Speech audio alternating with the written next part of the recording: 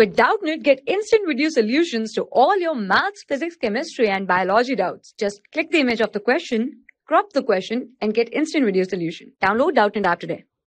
Hello everyone, so the question we have is write the reaction between aluminium hydroxide and potassium hydroxide, right? So let us see the reaction. So we have aluminium hydroxide, let's say AlOH whole thrice, and it is reacting with potassium hydroxide, that is KOH, right? So when it reacts, it will give KAlO2 plus of H2O, right? If we balance the reaction that we have, so here we have 2H2O, right? So a reaction is balanced. So by looking at this reaction, what we can say that aluminium hydroxide reacts with potassium hydroxide, right, to produce the product that is potassium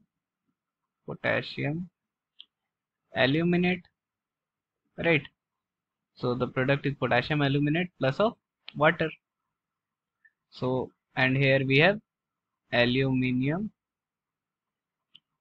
hydroxide, right, plus of we have potassium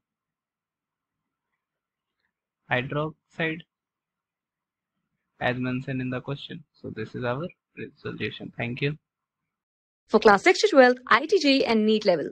Trusted by more than 5 crore students. Download Doubtnut app today.